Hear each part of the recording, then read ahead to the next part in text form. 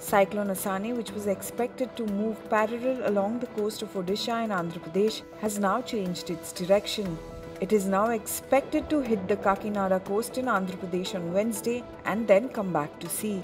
The Met Department had earlier said that the cyclone will not be hitting any landmass.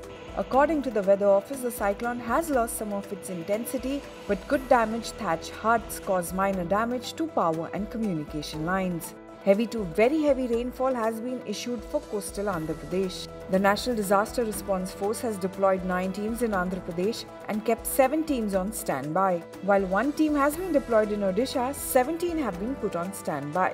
As many as 12 teams have been deployed in West Bengal and 5 were on standby.